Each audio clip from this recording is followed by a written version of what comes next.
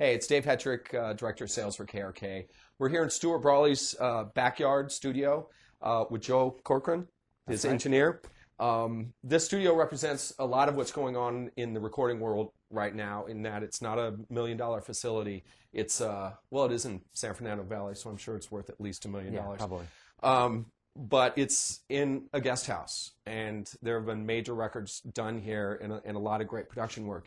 The problem is we're fitting it into a space that is not acoustically perfect. We have odd walls and ceilings and some acoustical treatment, but as many of you have encountered in your own setups, you have to learn the room. So what we at KRK have always done is try to make the best recording studio monitors available. If you put them in a bad room, you're going to have troubles with your mix. So we've developed the Ergo Unit to correct the room. So Ergo consists of a desktop unit, which also functions as a control room volume, speaker switcher, a headphone amplifier, and is just pretty darn sexy. But primarily, its functionality is to correct the room. There are 1,024 filters in there, so you can it can correct at 100 hertz by cutting it a quarter dB and boost 101 by 3 dB if that's what's needed. So what we're going to do is we're going to shoot the room using the included microphone. What we do is we set it up in the focus position, is what we call it, which is basically right where the mixer's head's going to be. Now we have it connected to a computer via FireWire. There's a control panel on the computer, Mac or PC, that steps you through the process. So it asks me if my speakers are plugged in and the calibration mic is plugged in as well. Continue. We have two measurements on here, one for each set of speakers if you're using two speakers. So we're going to go with A. We hit enter to continue. It will overwrite whatever memory is in the Ergo itself. It tells me that the calibrate button is shut off, so I'm going to turn that on. And we continue. And this is an analog volume pot, but it's digitally controlled, so the computer knows where it is. And it's telling me to put it in the ballpark of where it would like to be. And we hit enter to continue. It tells us to place the microphone in the focus position. Joe, is this about where you'd be? Yeah, maybe a little further back. Okay. There. Yeah. Great. So I'm going to need everyone out there to be quiet because we can't have anything interrupt.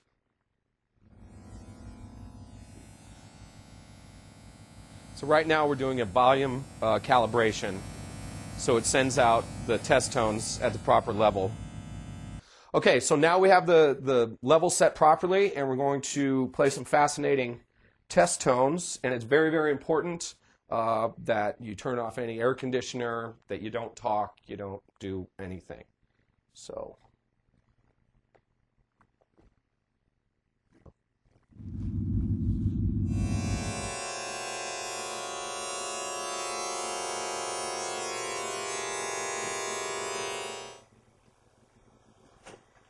Okay, we've done our first focus position measurement. What we're going to do now is do some measurements around the room for what we call our global mode. This first measurement is just for the mixer's ears, but obviously you have artists, talent, whatever come in and often have opinions of varying degrees. One thing that I've always experienced in studios that I've worked in is there's usually a couch at the back of the studio, which is where a lot of the low end will build up, and they're always saying there's too much bass or there, you know, whatever. So what I like to do is put the mic where people generally sit. So where would that be? Well, it's funny. We also have a couch at the back of the room, and there is indeed a bass buildup. Excellent. So if we move the mic there, we'll have a good idea what they're hearing. All right. Put this in position back here. And this is just the first of what will probably be 4 measurements. Something that's really unique to Ergo is that it doesn't have a set number of measurements it does. It measures the difference between that mic position and this mic position, and has you keep measuring the room more until it finds that it's figured out all of the common problems with the room. All right, once again.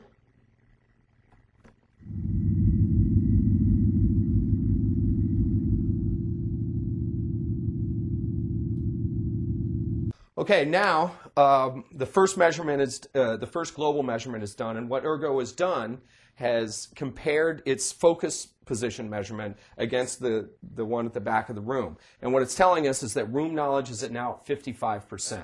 So we're going to move the mic again, and we'd like to get in another area that has some problems in the room where people generally are. Joe, what comments have you had, or what problems have you had in here? Well, apart from the back of the room where there is a bass buildup, what we do have is we do have people sitting off-axis a lot of times when they're relaxing and don't really have an accurate perspective of the mix. So maybe if we try somewhere off-axis from the speakers, like over here. We're going to move this into what we're calling Futon measurement number 2.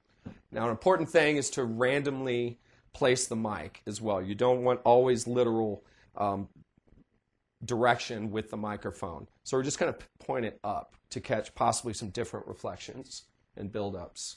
Mm-hmm.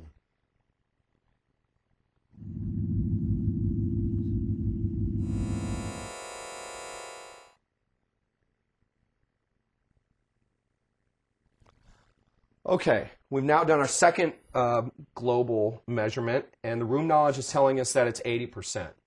Typically what we want is 90% room knowledge or more. Trying to get it up to 100% is somewhat futile, and you'll be here all day, basically.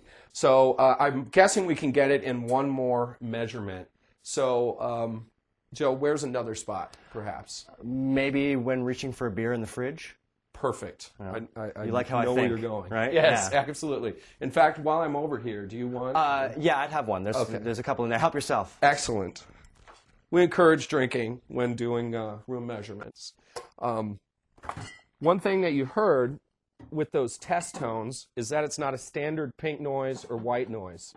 What we've done with the measurements is trying to, with the dissonant tones, build up problems in the room. So once again, to beer position 1, but global measurement number 3.